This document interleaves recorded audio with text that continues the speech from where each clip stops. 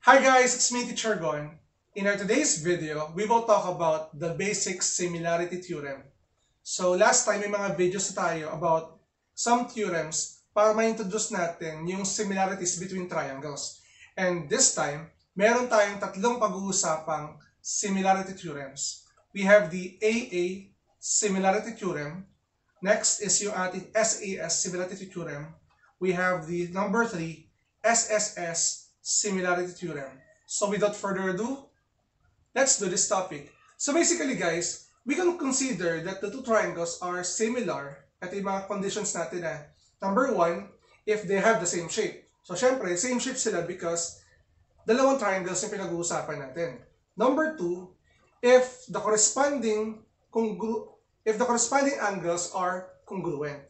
And lastly, if the corresponding sides are proportional. So yun yung mga basic criteria natin. So here, meron tayo sa ating video or sa content natin mismo, we will talk about AA, SAS, and SSS Similarity Theorem. Ang target natin ngayon is for you to better understand at ma-analyze natin yung given figure, whether those figures are similar gamit yung mga theorems na to. So let's start with angle-angle or AAA Similarity Theorem. So it goes like this. Two triangles are similar. Again, two triangles are similar. Again, the word is similar. If they have two pairs of corresponding angles that are congruent. So, sir, anong ibig sabihin yan? Simple lang naman yan, guys. Sabi dito, para masabi natin that these two triangles are similar, using angle-angle similarity theorem, dapat daw yung dalawang angles nito, o yung corresponding two angles nila ay congruent. So given this triangle, we have triangle GON. We have triangle GON, and we also have triangle ABC. So as you can see guys, wala pa tayong ginagawang statement for similarity. As you can see guys, we have here three angles in triangle GON. And basically, sa figure natin, we have here the markings for angle O and angle N. And going to the other triangle, we have triangle ABC. As you can see, sa triangle ABC natin, we have the markings for angle B and angle C. Ngayon, sir, nasan po dyan yung tinutukoy natin angle-angle? So look at angle O and angle B. Based on their markings, we can say that angle O is congruent to angle B. Diba? Angle O is congruent to angle B. And on triangle GON, as you can see, you have angle M is congruent to angle C. As you can see, para sila na markings. Ibig sabihin, sir, anong ibig sabihin ng congruent na puli? Ang ibig sabihin niyan is that the measurements of those angles are equal in terms of the measurement. So ngayon, sir, ibig sabihin po ba if they are congruent, we can say that triangle GON and triangle ABC are similar? Yes. So we can definitely create a similarity statement. Again, we can create similar statement like triangle GON is similar. Is natin yung word na yung similar natin. Similar to triangle ABC. Sir, bakit nga po ulit? Kasi nasatisfy niya yung theorem natin. If they have two corresponding angles that are congruent, automatic, they are similar. Sir, ano yung bakit po nangyari yan? Actually guys, yung AAA natin is also somehow, we can consider as AAA. Kasi kapag congruent yung dalawang angles nito sa dalawang angles ng other triangle, we can say that the third angle of this triangle is also congruent to the third angle of the other triangle. So that's it for the first similarity theorem na meron tayo, which is angle-angle similarity theorem. In the next part of our video, I'll be discussing about the SAS Similarity Theorem. Now, for the second property of similarity na meron tayo, we have here the side angle side or SAS theorem. So it goes like this. If two sides of one triangle are proportional to two corresponding sides of another triangle and their included angles are congruent, then the two triangles are similar. So satisfying this theorem for us to say that this triangle ABC is congruent to triangle OGN or this one. So una, puntahan natin yung two sides are proportional to the corresponding sides of another triangle. So as you can see, yung AB natin, you can have our proportion. Your AB corresponds to your OG. Okay? And then that is equal to AC that corresponds to ON. So again, you have here AB and OG, AC, and ON.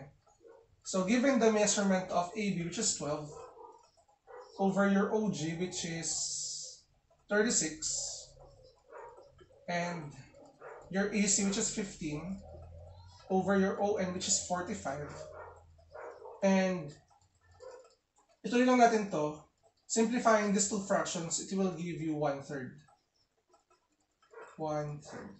Since they are equal, we can say that they are proportional. Ibig sabihin na satisfy natin.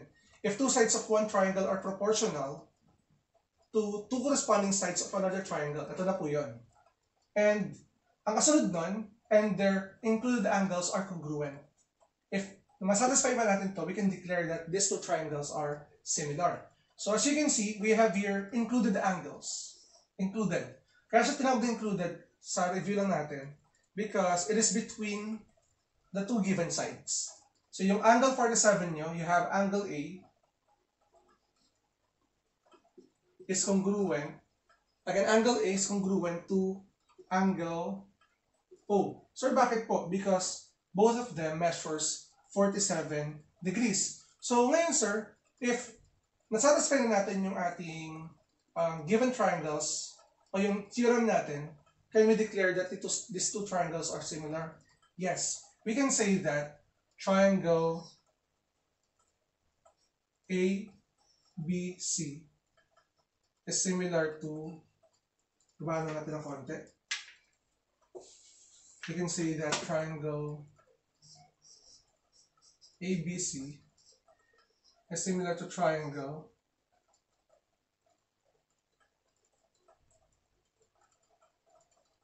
OGN. Yan pala dapat ang pangalan, OGN. Okay? ABC is similar to triangle OGN. So I hope na natutunan niyo yung pinaka-laman ng side angle side theorem to prove that the two triangles are similar. So in the last part of our video, I'll be giving you the last similarity theorem that we have today.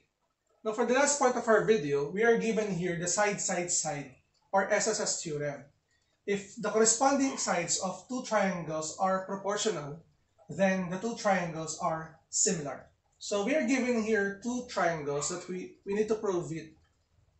We need to prove that they are similar using the SSS similarity theorem. And given this triangle FLO corresponds to triangle BIT. Ibig sabihin yung mga parts nila ay corresponding. So sabi dito, if the corresponding sides of two triangles are proportional.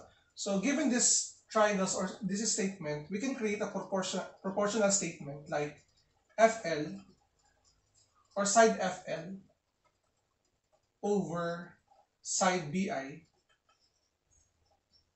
is equal to FL first second BI, and then second third LO, you have LO over IT. And for the last ratio, you have the first third, which is FO. You have FO over BT, first third ng second triangle natin. So getting the measurement of these sides, this is 15. This is 15 over 30, right? This is 30 is equal to LO. Your LO is 20, and then your IT is 40. You have your FO, which is 25, and your BT is equal to 50. And as you can see, as we go along this proportional statement, simplifying this will give you 1/2 is equal to 1/2 is equal to 1/2. Since their scale factor is 1/2, or ibig sabihin, they are equal, therefore, these two triangles are similar. And we can create this statement, triangle FLO is similar to triangle BIT. Ganun lang po kadali yung pag-prove or pag-check whether SSS theorem is applicable in the similarity of these two triangles. So I hope na natutunan nyo yung konsepto o yung mismong laman ng video natin about basic similarity theorem.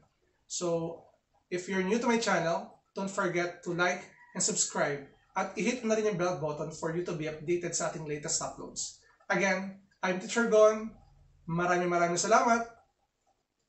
Pero bago magbabay, pwede ka mag-request ng topic ng gusto mong i-discuss ko sa ating video. So, i-comment mo lang sa ating comment section. Bye-bye!